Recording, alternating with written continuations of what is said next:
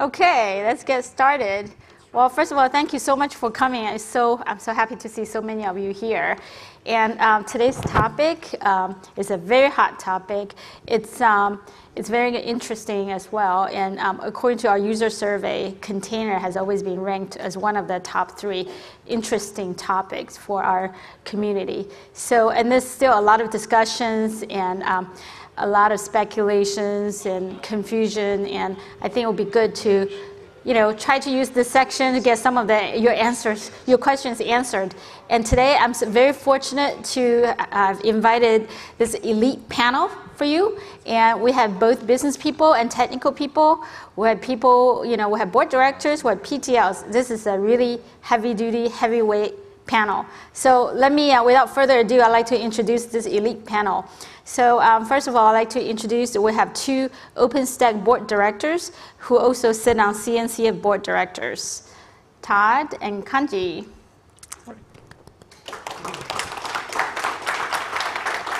And then I'd like to introduce, we have 3 PTLs or ex-PTLs who work on container projects in the OpenStack community. And first, I have Steven. Yes. And then I have Gail. And then Mihao. All right. Okay, let's get started. And I do want to leave some time for you to ask questions. And again, this is going to be both business focus and technology focus, but not too much detail in technology, but more on the issue side. Okay, so first of all, we know there's a lot of things happening in the container space, right? Some of it's hype and some of it are true, right? So the 2 best people to talk about them are the 2 board directors who sit on both OpenStack board and CNCF board. So I'd like to invite Todd and Kanji to share with us what's happening in the container space, the good and bad and ugly. Good and bad. Good and bad and ugly? No, it's all good. All good. Container? Containers, yeah. Great. Hey, good morning, everybody. Thanks for coming.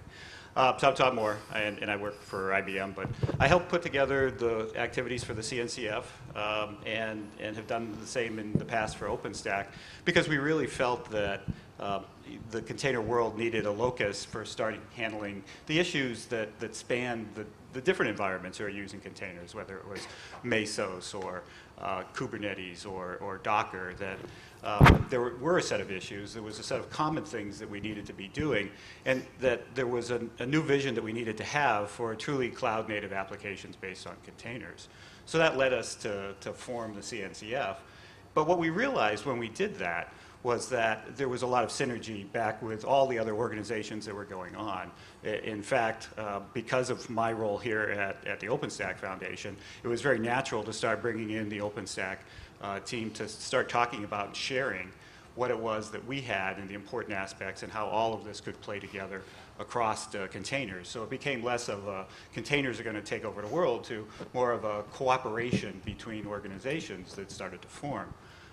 What we find is that, especially in the CNCF world, is that we don't want to replicate everything, all the great work that OpenStack had done. All that difficult networking and storage and other activities were just, its security, et cetera, just tremendous amount of effort, years of work put in, and to start from scratch and go do that all over again and replicate that just didn't make any sense. So that synergy started to build, and people could see that we needed to start working together. And we've extended that thought into places like Cloud Foundry, right? Cloud Foundry at its heart underneath is, of course, containers, right? So we could have a common container specification under the OCI. I think Kenji wants to say a few words about that. And that common container, the run C container that came out of Docker, could be used everywhere, right? So we started forging relationships with the Cloud Foundry team as well, too. So not only is Docker talking in part of this, but Cloud Foundry is as well. And then in CNCF, for this new cloud vision that we have, we need a common service broker, right? Everybody needs a service broker. It needs to be very good. So now we've spawned a project that we're working on across the Cloud Foundry team and the CNCF team to go build a service broker that we can all go pick up and use and not duplicate. So this theme is continuing, and we're starting to see that a world of cooperation is building across the container projects. Now, that's not to say that there isn't end fighting and little things going on, right? It's also a hotbed of mine versus yours and other things, right? And people wanting to fork or rumors of fork or other things that go on. So all that is sort of playing out itself, and people are starting to work together. And our hope here is that the work that we're doing there becomes something that unifies people as opposed to seeing it break apart. And so we'll see a lot more happen in that world. And I think we'll see pieces of really important infrastructure that Docker has been working on and other things start to come out and fill out the portfolio of things that we need to happen. And the CNCF and OpenStack and others will drive that. Great, thanks. Kanji? Hello, my name is Kenji Kanshige. I'm in charge of open source software development team in Fujitsu. Please forgive my poor English. Very good English. Diversity. I have, from my perspective, I have three topics. Firstly are container-related functionalities and capability, such as Magnum and Kuryr and Kolla has been actively developing OpenStack, and I am personally very interested in Kolla project, which will make OpenStack deployment much easier because it is a very new use case of container technology in OpenStack, in addition to deploying application using container. And secondly, second is about standardization effort of container.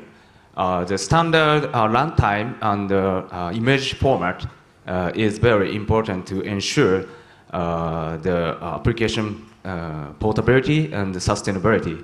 Those standards are currently actively discussed and developed in Open Container Initiative, as known as OCI, since last December.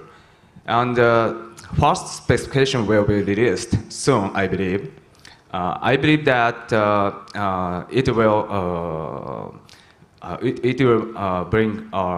will be a valuable step of growth of container ecosystem.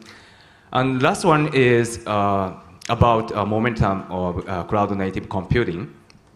In addition to deploying the application using container, it is very important to connect the applications and provide them as a new service. The Cloud Native Computing Foundation, as known as CNCF, hosts various projects and is developing software building blocks for cloud native computing based on microservice architecture. And in addition to that, the standard API is also very important.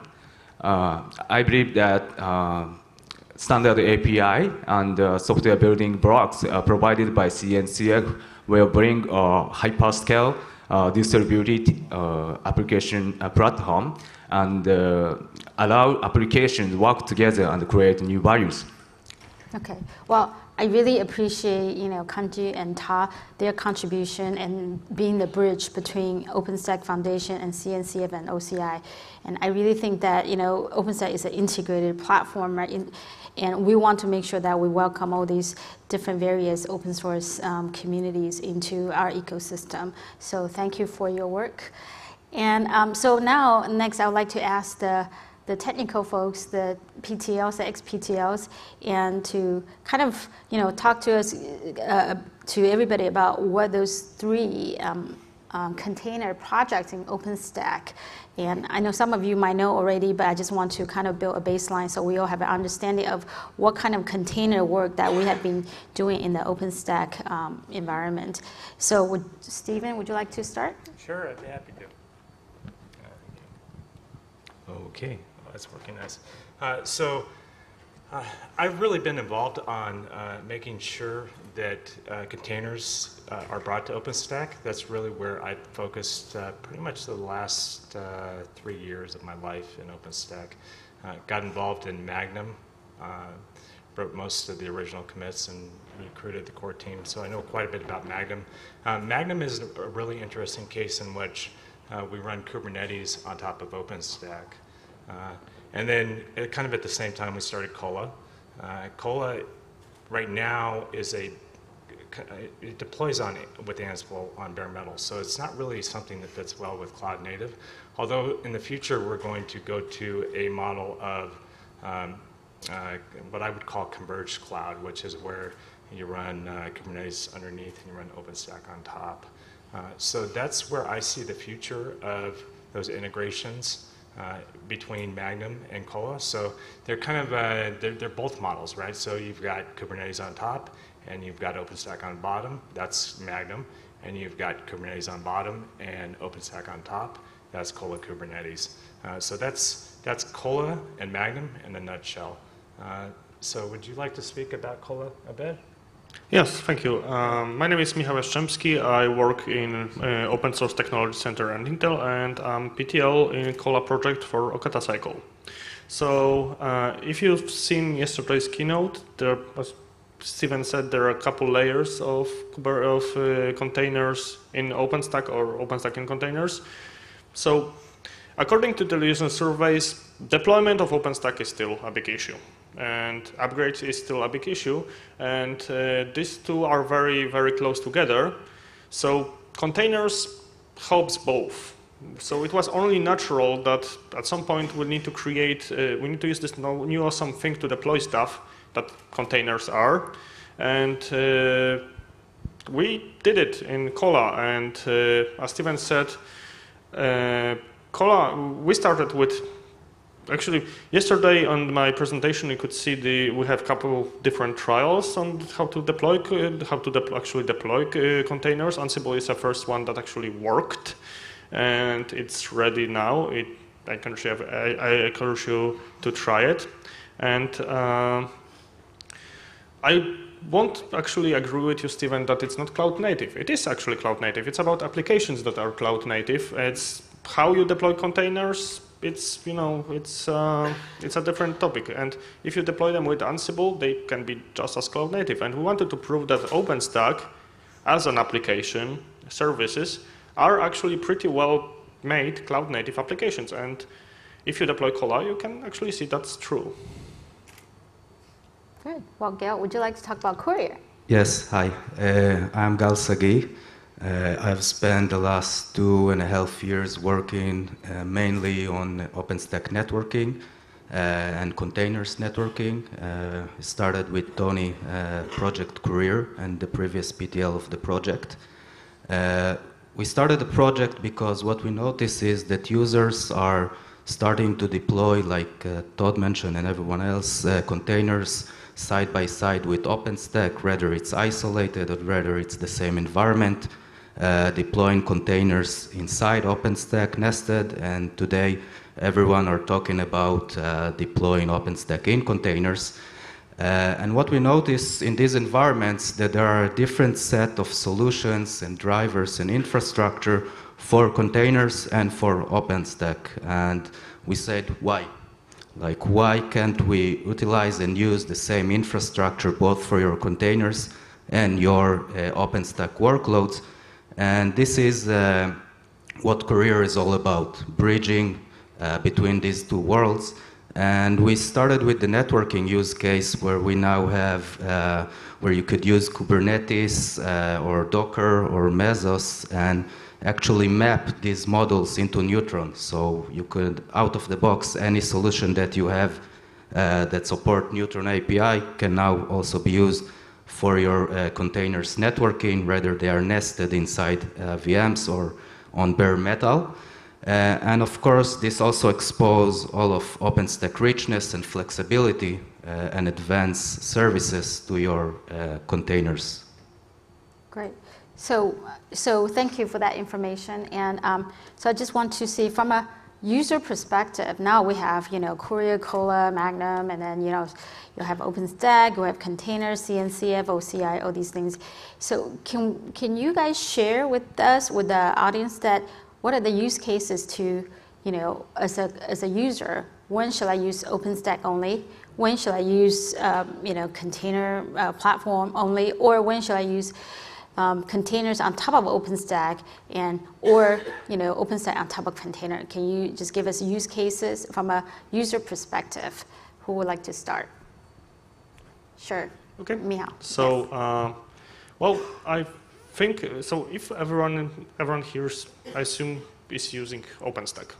OpenStack are virtual machines. Virtual machines have its differences between containers, and I would say if you need to run virtual machines, just use OpenStack.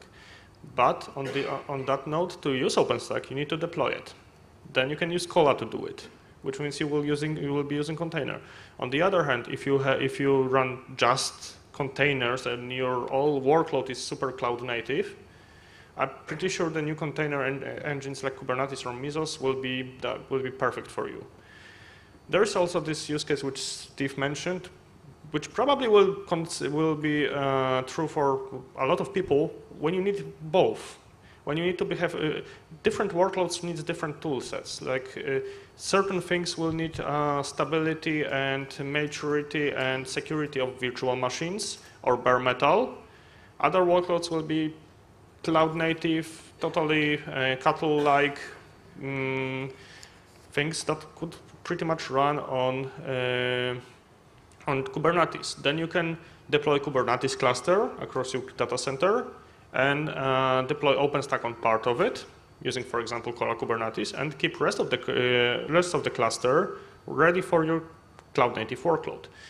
There is one other use case which actually will use Magnum, because as you probably know, containers are not exactly most secure, and if you're concerned about security and separation between multi-tenancy, separation between tenants, but still your tenants needs to run cloud-native applications, you can make use of the very neat idea that Magnum has, Magnum will pretty much spawn a Kubernetes cluster on top of virtual machines, so every tenant you have can have their own private Kubernetes cluster with all the nice things Kubernetes has to offer, while being completely secure and separated with the VM level of multi-tenancy from another tenant in your infrastructure. So I think that's pretty much sums it up. Mm-hmm. Sure. Yeah, if I can add, during these past 2 years, I've seen everything, like all kind of mix and match configurations, and all kinds of setups and environment. And I think, like with any other technology, I don't think you want to set any kind of limitations. You need to identify your use case, identify your traffic patterns, identify what you're trying to do, and then really investigate what the solution gives you. Don't just, because I see a lot of people that are converting things just because there's a lot of talk or hype talking about the specific technology or the other. Try to find out with reliable resource and testing what is best for you. And after you found it, think 5 years from now what will be the best solution for you and plan for that. Yeah, I was just going to add when I was listening to his use cases, and the thing that we're going to see is, so there's sort of a time horizon of how do I say this? Long-running things and very short-running things, right? And we're seeing the whole serverless world start to rear its head now, and lots of uses around containers in that to spin things up very quickly. And so it's going to be the spectrum that you have, and it's going to depend on what you want to spend for your application as well too. What's the cost structure and behind that? Do you just need something to spin up quickly and go away and not want to have that whole server sitting there running either a VM or running your containers under VMs or over VM, or et cetera. So this whole spectrum is going to be here, and you need to explore that entire space as you build out what become your cloud native apps. So there's infrastructure that's now coming together around serverless. There's an open source project that's just starting up at Apache called OpenWhisk, and there you'll be able to go and play and see and participate in that as well too. So look at the whole spectrum and decide what makes sense for your application. Yeah, I would just like to add that again, I think the converged cloud is a really solid model for larger enterprises. You know, the idea that virtual machines are going to go away, it's just not going to happen, right? We've got software that's 20, 30 years old that people are just now migrating 10 years after VMs have kind of emerged onto virtual machines. So those applications are not going to be rewritten. Cloud native is more of a greenfield approach, which is great. I like greenfield. I'm kind of a tip of the spear engineer myself. So I think that's very a unique feature. I think we want to make sure that OpenStack and CNCF work well together. And I think the projects we have today that we've identified kind of early on deliver on that model. There's probably more we can do. Where we kind of cross over in the future is undefined. I think it kind of depends on who's willing to lead the projects. And that's really what it comes down to. As far as the converged cloud, that's going to be tackled. And that's more for larger enterprises, whereas, you know, maybe to your question of whether or not, where would you use these things, I think OpenStack might make sense in a smaller enterprise, you know, 100 nodes or less. If you wanted a larger enterprise, you might want 1,000 nodes of Kubernetes, and you might want 500 nodes of OpenStack. And you'd want that all on one platform. You wouldn't want two things to maintain, because operators hate that. It increases operational expense, and that's a big problem for operators. Mm-hmm. All right. So we know that, you know, like you said, it's going to be a converged hybrid, you know, with container, bare metal, and VM. And so, do you think that what we have today with all these three, you know, container projects, Kolla, Kuryr, Magnum, is there any need for other container-related projects in OpenStack? If there is, what do you think we should be thinking about? Okay, anybody? I know I never asked you guys this question, so. I can. Sure. Oh, yeah, sure. I can say I'm not sure about any new project, but and this is something that we tried to do last summit in the operators summit, and it's very important for us, the people that are building the solutions and are driving these projects, to understand the challenges and the problems better.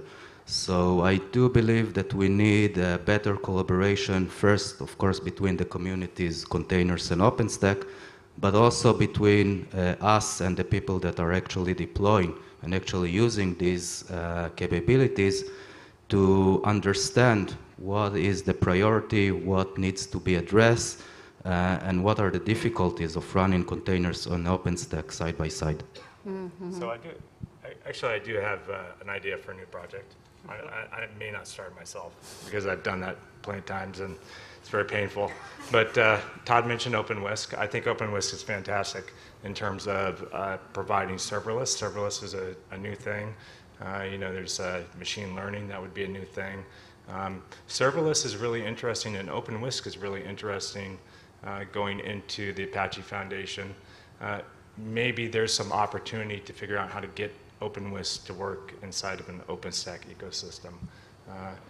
I think that would be really compelling to people because I see serverless as kind of the next big disruptor in technology. Mm-hmm. Anybody else want to add? No, I like that. I think that's true. I think, you know, and the more that we as a community reach out and work with the other nascent projects as things come and evolve in this space and make them part of the community and the ecosystem that we have and are friendly, the better this is going to come out. Mm-hmm. And so keep that in mind. And I think that's just a great suggestion, Stephen. Excellent. I just want to add that there is some initiatives for Amazon Lambda-like, for Swift, yeah. So. And I wanted to say that, well, Docker was the first ones that deployed container image-based. There's emerging project for Rocket, which may also find its way into pretty much all the projects that we just mentioned. They are Docker centric today. Kubernetes is moving more towards Rocket, so Rocket can be next thing that people may want to look at, and make sure that projects that works currently will work with Rocket and other container engines just as well. Or pretty much what we think need most now today is not as much as new projects as to ensure that projects that are there today are mature, are stable, and are well tested, because containers are still new in operators' mindset. And operators are not very trusting folk, because they have reasons not to trust the new thing, which means we need to make sure that containers will reach the level of maturity when actually people would deploy it without having to fear for their life. And I think that's the biggest challenge today in deployment of For their life. yeah, well, they're more cautious because they are all about carrier grade, right? exactly. That's the thing, and I bet nobody here will say that container are carrier grade today. Yeah. So I just argue with that a little bit. I think containers, at least as we use them in Kolla today, are very rock solid. And I think as Kuryr uses them, when we did our Kuryr integration with Kolla, that's rock solid. I think Magnum, the container implementation there, very rock solid. Some of the newer features of Docker, those things may not be rock solid. So, but everything that is in OpenStack today is rock solid, and I don't think operators should be concerned with those things. I would bet my data on it. So. Yeah. What I'm saying essentially, what I'm saying essentially is containers are still new, and they need to be there for time.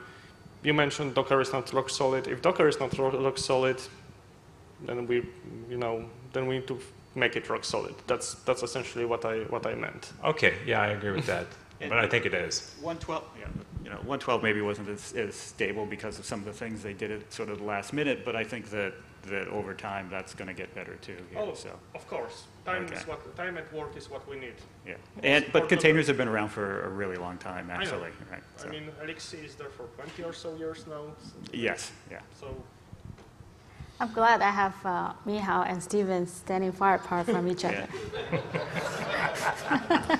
We beat each other up later. Yeah.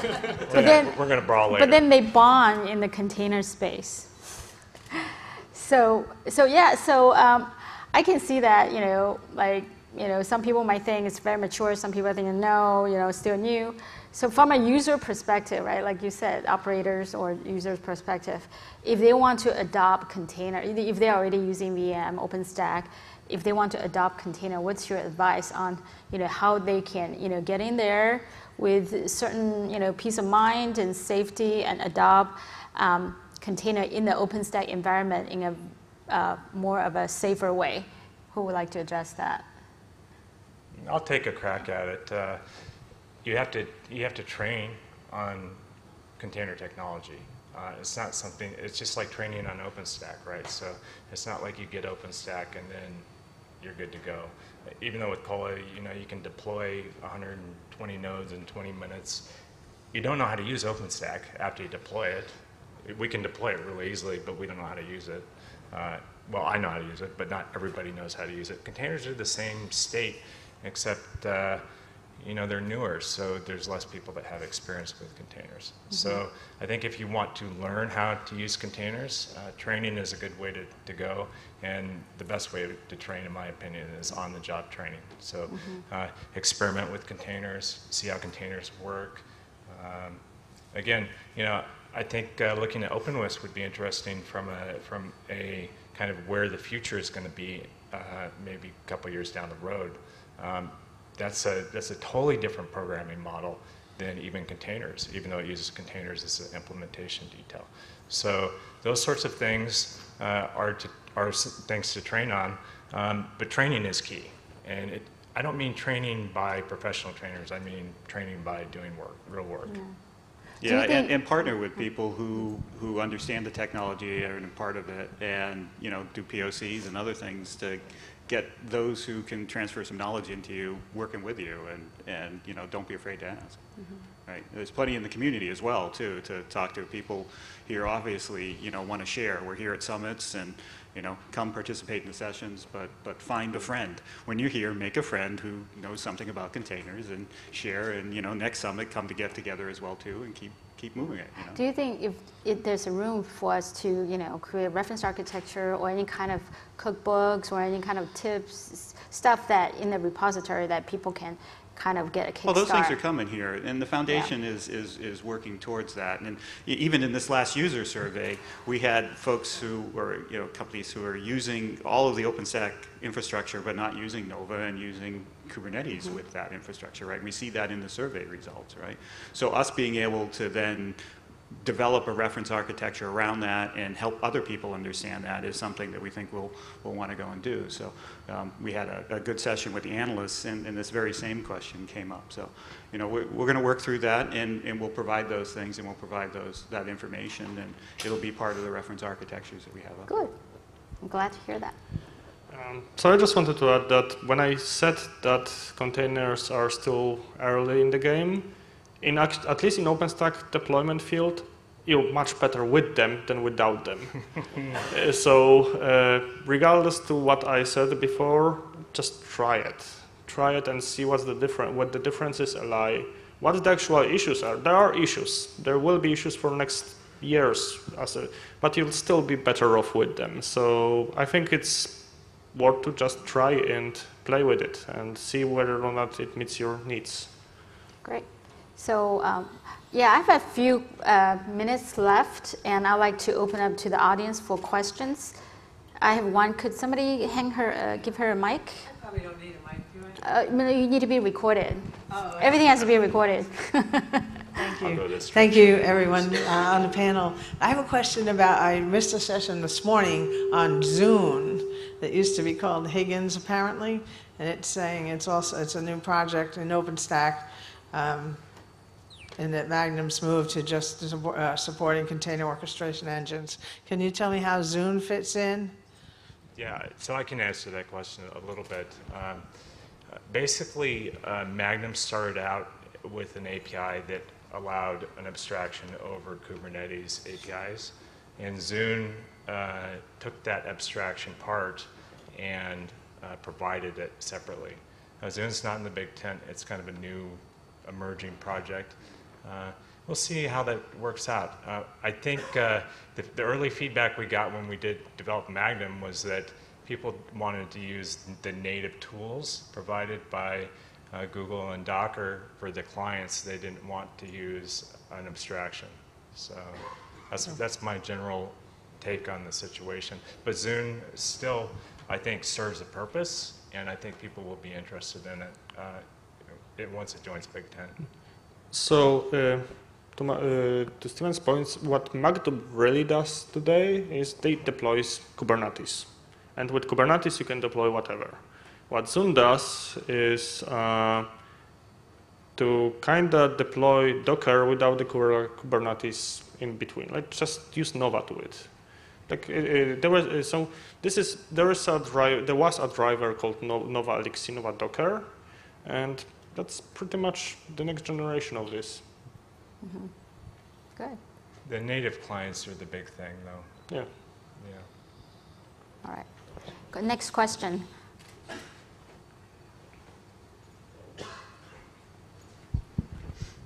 Thank you for the presentation.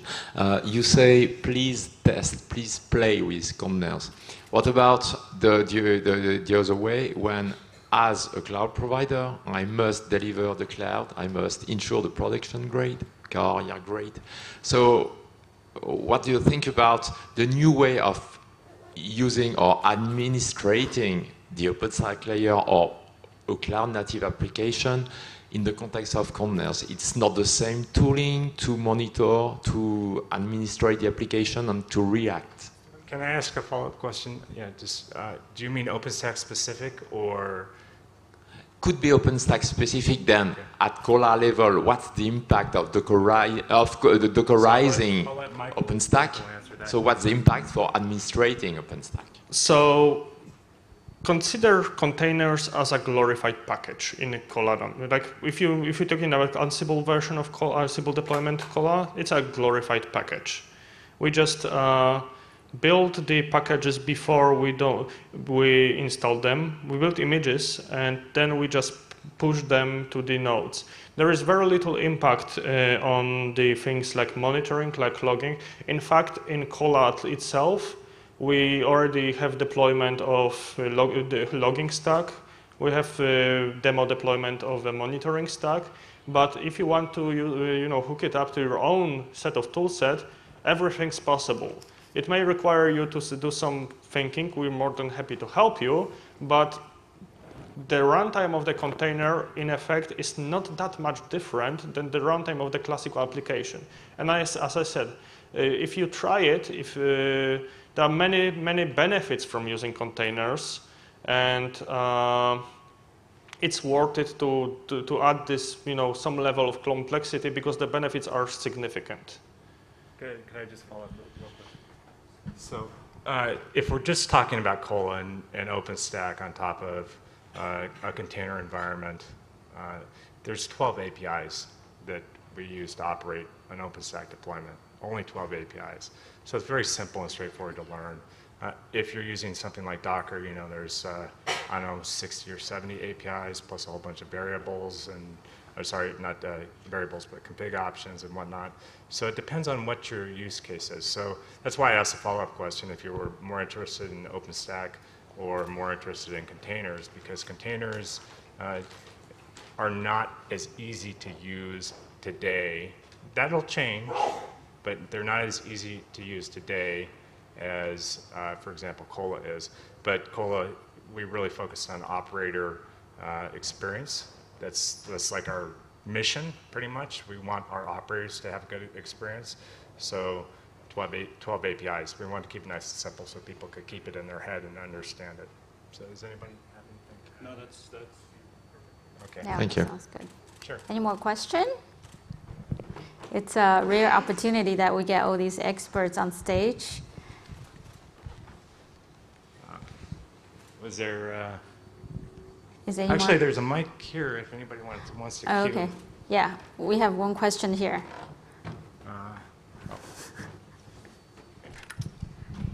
Thanks. So you said that basically horses for courses with regards to application deployment paradigms. You could go OpenStack, you could go serverless, you could go somewhere in between. If you look forward 5 years, what's the rough fraction that's deploying via each of those paradigms? Predict the future for me. That's a good question. I know it's a tough one.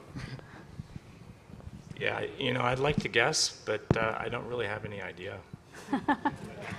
So Todd has a crystal ball. So, all these things evolve over time. If you look right now, you'll see that, VMs dominate the world, right? And containers are coming and people are trying to put them into production. Most of these things take, on a time horizon, 5-10 years to really become solid and become part of the infrastructure. So I think that most obviously it's a sliding scale that's going to happen here. And I think, the serverless world is probably 10 years out. I think with, some large fraction, say 25% of what's going on. There are more if the cost model works out and latency issues and other things are handled. I'd say that in the 5-year horizon, containers are going to take a very large chunk of what's going on. 30-40% of what we do will be there. But I think that in that time horizon, you're still going to see, VMs substantially be what they are today. And it's not just, KVM or it's VMware and other things are still prevalent and will be for a long time. Good. Thanks, Tom, for rescuing me. You're welcome. I appreciate it. Well, with that, I think we just ran out of time. Well, thank you so much, audience, and thank you so much, panelists. And it was a good job. Yeah, thank you.